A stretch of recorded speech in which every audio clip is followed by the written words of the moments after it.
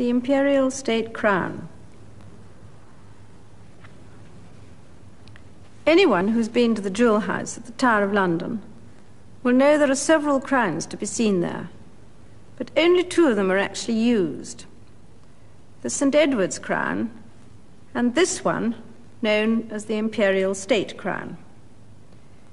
It's normally kept at the Tower, but I have it here at Buckingham Palace because I wore it this morning at the state opening of Parliament. The crown as you see it now was made for Queen Victoria in 1838, but many of the individual stones have a much longer history. The oldest is probably this sapphire, which is said to have been worn as a ring by Edward the Confessor nearly 1,000 years ago.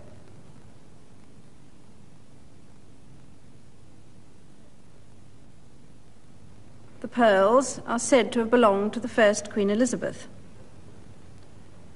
The story goes that this strangely shaped ruby was given to the Black Prince after a battle in Spain in 1367. I always like to think of it being worn by Henry V during the Battle of Agincourt. It's difficult to be absolutely certain about some of the other stones, because after the execution of Charles I, Cromwell had the crown jewels broken up and sold. The Black Prince's ruby, for instance, was sold for £4, but it was returned to the crown after the restoration of Charles II. Most of the bigger stones have had adventures. According to tradition, this huge sapphire at the back was carried off in his pocket by James II as he went into exile in 1688.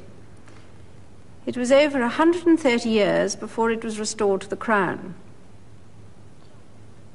This great diamond is a more recent addition. The first star of Africa is even bigger and is in the scepter.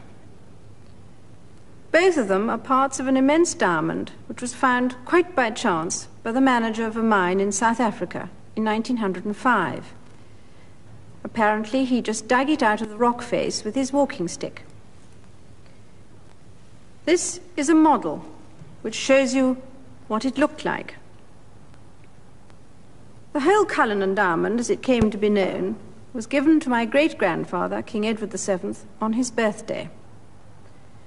The Dutch jeweller, who had to split it before it could be polished, was so overcome by the responsibility that he fainted as he struck the blow, but he did it perfectly.